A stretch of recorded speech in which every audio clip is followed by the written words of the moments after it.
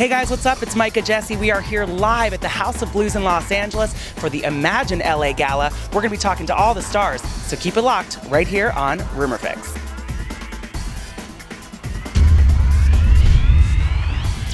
But tell me about your outfit tonight. Well, it's funny. I was just telling her, I just hopped on Melrose Boulevard and just walked into some boutique, and I was like, oh, look at these black and white pants, and then I just busted them out. So you know what? I hate people like that. They're just so gorgeous. They just throw on something. Well, and you know what's funny? I'm not really that into fashion, and so I was like, all right, it looks nice. It's black and white. It's summertime. Why not? So. All right. Well, cool. So tell me about your filming schedule. You are on Teen Wolf, yeah? Yeah, which is really exciting. It's been airing every Monday, so you got to watch. Sorry, I had to plug that a little bit. Of course. We actually just wrapped shooting for season 4, and we had been shooting that since February. Okay. Really, really crazy, ridiculous hours, like 18-hour days.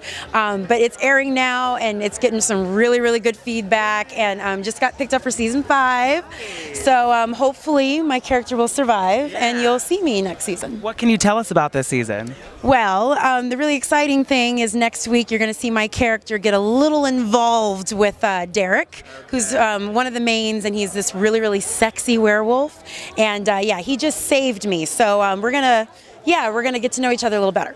What do you mean, get to know each other a little better? We're just gonna get, a little better acquainted. Yeah, and that's all. That's all. PG-13 stuff, of course. Of course, right. Yeah. Now Imagine Ball, what brings you out tonight? Well, one, I love Jimmy to death, and he was telling me all about it, and I just love the fact that that this whole program is just about transitioning homeless people into just being like normal, everyday working people.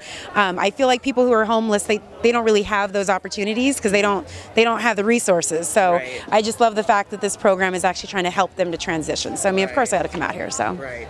Now, is it true? I feel like I heard. Are you friends with Nina Dobrev? No. No. Okay. That would be kind of awesome, though. That would be great. I mean, I have actually auditioned for Vampire Diaries several times. I came this close to getting a role, but I did not. Okay. Now, tell me about your acting trajectory. I mean, what were you doing before Teen Wolf?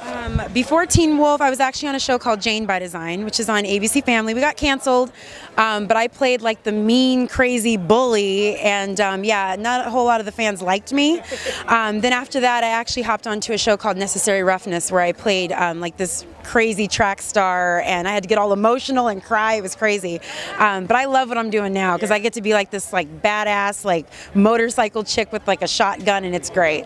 Did you always know you wanted to be an actress? Yeah, absolutely. The actor bug, I think, hit me when I was 7, because I just remember watching Tom Cruise and Nicole Kidman, who were married at the time, and I was just you know what, I gotta do this. It's fun. Who doesn't want to tell stories on TV and get paid for it?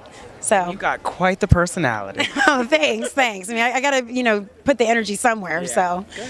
Yay! Put it out there in the show for tonight. Magic's performing. Get on it. What? All right. Why you gotta be so rude, right? You know that song's everywhere. Well, you gotta sing it because I can't sing. I can't sing. I'll let them do it. I'd be too out of tune. Is there any rumors before we go that you want to set the record straight on? Oh goodness. Probably just the rumor that I'm this mean chick on the show, and I'm not really mean. I'm a nice person. Blow your fans a kiss. Mwah! Love you all.